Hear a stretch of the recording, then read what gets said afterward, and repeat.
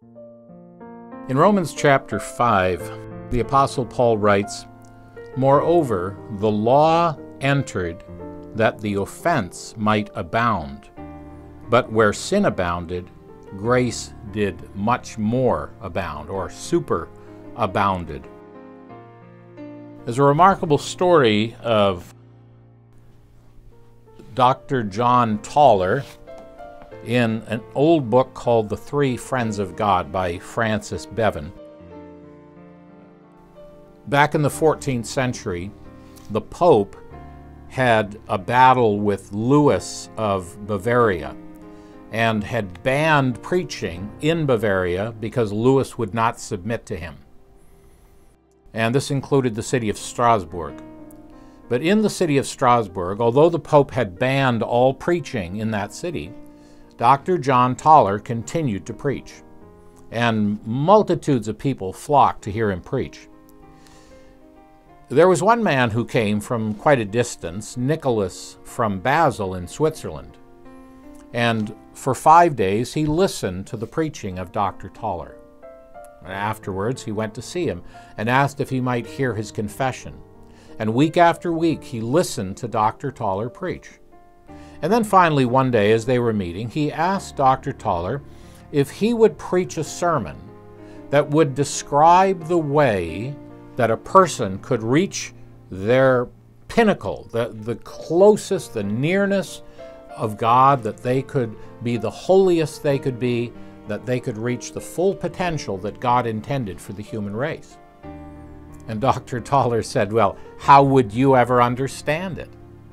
And Nicholas of Basel said, "Yes, I'm just a common man, but perhaps even if only one person in the audience could understand it and apply it, it would be worth it, wouldn't it?" Well, after some time, Dr. Tauler prepared very carefully, and he preached this great sermon.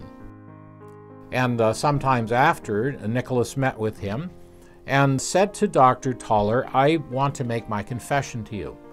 And Tauler said, "I'm glad to hear it." And Nicholas said, "I'm not sure you will be happy to hear my confession." "Oh, yes," said Dr. Tauler, "I've heard many confessions before this." And Nicholas said, "Well, I don't think you'll be happy because it has to do with you." And Dr. Tauler said, "In what way?"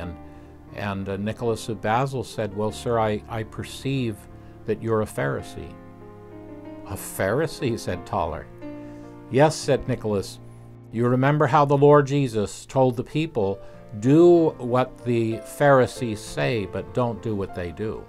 In other words, they don't do what they tell you to do." And Dr. Tauler was quite offended at this. And Nicholas said, "Well, I've been writing down your sermon."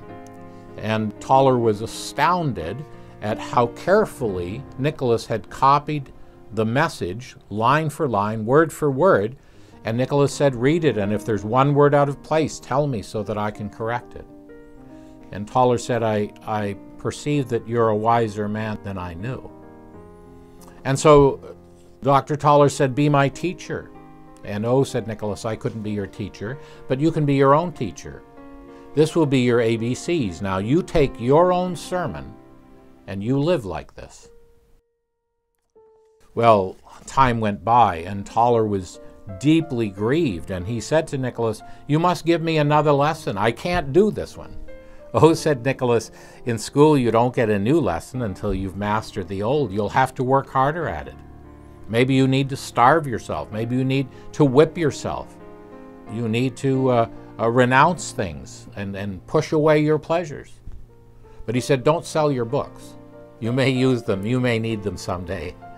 And so Dr. Tauler continued on this journey, seeking to empty himself, but the more he did it, the more he realized how incapable he was. And it's like a man who imagines that he could make his own wings and fly. But what he needs to do is try and fly with those wings, and he'll be convinced very quickly that that's not going to work.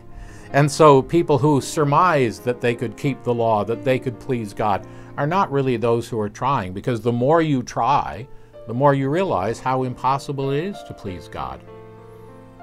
Finally, Nicholas came to Dr. Tauler, who by this time had grown sick and weary had been rejected by his friends, was living alone, and Nicholas said to Dr. Tauler, "There is another way." Having brought him to the end of himself and the realization that the law could not produce righteousness in him, Nicholas then expounded to him the glorious gospel of the grace of God. And God saved Tauler.